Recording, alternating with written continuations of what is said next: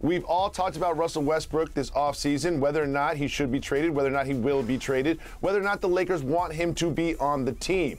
Well, there was this exchange between him and Bill Plaschke that shed some light on that. Yeah, Russ, you said you're buying into the Lakers. Do you think the Lakers are buying into you? Do you think the Lakers want you here? I mean, whether that they want me here or not, it doesn't really matter. Honestly, my job is to be a professional. I actually like this. He's like, you know what? None of that matters. My job is to play basketball, and I get paid handsomely to do it. There's no problem between us. This is all about contracts. You want the contracts of your best players to be driving forces in your championship pursuit if you're the Lakers. And so now what's going to happen with Russ is fans and media are not going to appreciate last year's 18-7-7. Yes, he needs to work on his three-point shooting, and that probably won't change much. And yes, he needs to keep his turnovers down.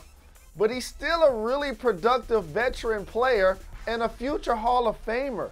But now people are going to slander him in his name and game because of his salary.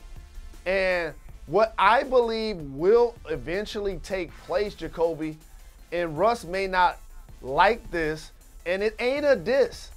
I think to maximize their roster the way it is, he will be best suited as a reserve because LeBron is ball dominant, AD's gonna be ball dominant. You bring in Patrick Beverly's a 39% three-point shooter as a lockdown defender, and you bring back Schroeder for speed.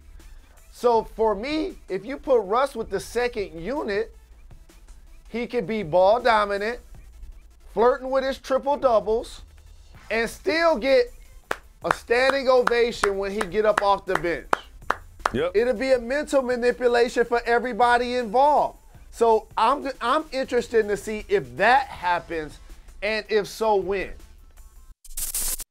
Thank you for watching ESPN on YouTube. For live streaming sports and premium content, subscribe to ESPN+.